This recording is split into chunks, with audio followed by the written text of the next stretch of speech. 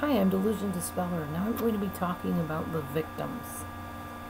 And since I said the videos are called Haters and the Victims Who Love Them, it's only appropriate, I feel, to have the acrostic this time for the victims be lovers, L-O-V-E-R-S. So that's what I'm going to be talking about. What is it about you that made that narcissist possibly come towards you?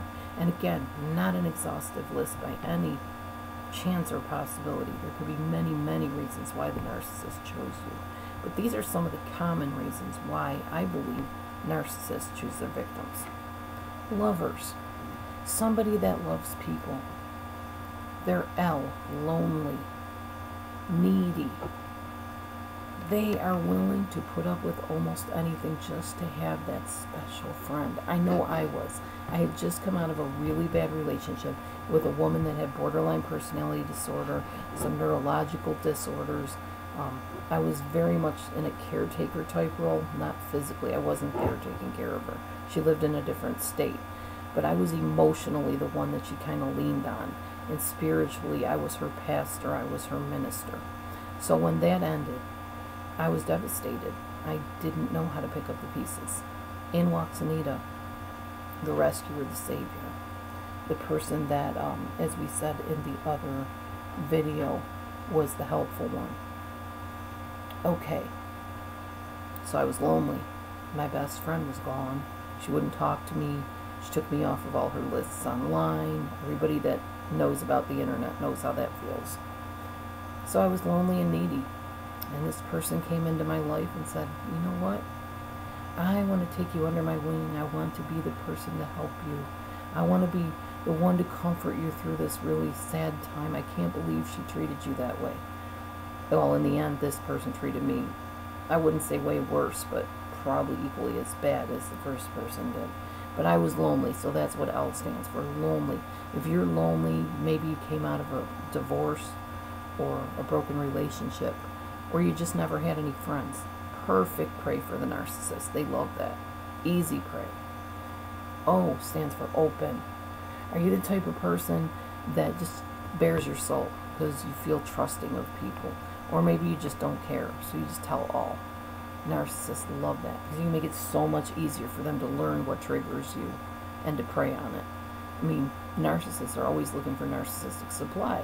So if you put yourself out there and tell them all about your life and how this person hurt you and that person did this to you and this happened, and they're listening, they are studiers of people.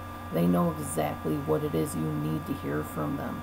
They know if you need a, oh, well, I care about you, or I'm there for you, or I think you're really special. I think you're an awesome person. I don't know why they treated you that way. You really don't deserve that. They are watching and listening very, very attentively to learn what your triggers are, to learn what buttons make you perk up and be happy and feel valued, and they will prey upon that really easily if you are an open person. So be careful when you first meet somebody how much you tell them, and I'm a prime example of that. I tend to bare my soul with people, and I'm learning better to not do that quite so readily, although I still fall into it. I just trust people a little too much sometimes. Virtuous. V stands for virtuous. That means you have values. You have things that you stand for and things that you probably won't back down for. And that offers a challenge to a narcissist. They like to test those little things. In fact, Anita actually said to me, I bet I could make you back down on that value if I say the right thing. All I have to do is say this or that, and you'll jump through my hoop. You'll do whatever I tell you to do. She out and out told me that, and narcissists often will tell on themselves. So be listening. And when you hear something that sounds too good to be true, or you're going, did they really just say that? Run the other way, because they really did just say that. Okay, virtuous. So, let's see. Can't read my own notes here. The narcissist hates things that are good because they can't attain that goodness. So they envy that in you. They want it, but they have no clue how to obtain that. So they try to destroy it because they can't have it. And if they can't have it, you shouldn't have it either. Empathic. I've had a lot of people come to me and say, I'm an empath. I absorb the energy in the room with people.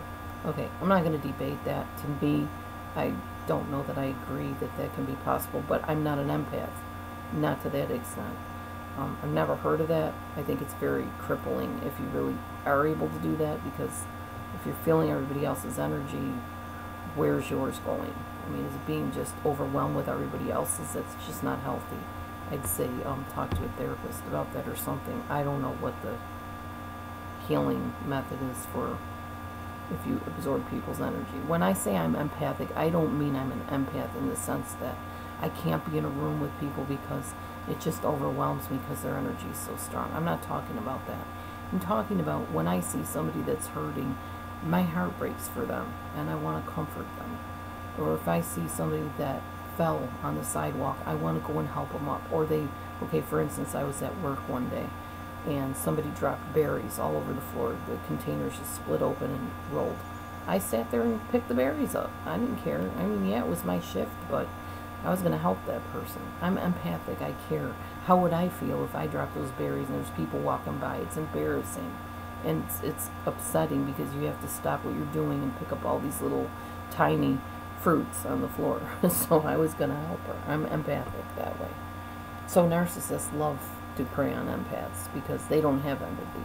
And they're fascinated by it. I think they try to study it, but yet they also disdain it. They look down on you like you're a wimpy, wishy-washy person that has no backbone. R stands for reactive in the victim.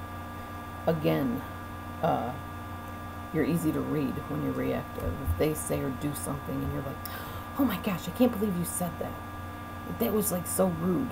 Well, they delight in that because they know, aha, this is what's going to trigger her to be embarrassed in public if I say this. So if I want to control her, I'll just threaten her with, well, do you want me to tell everybody, blah, blah, blah.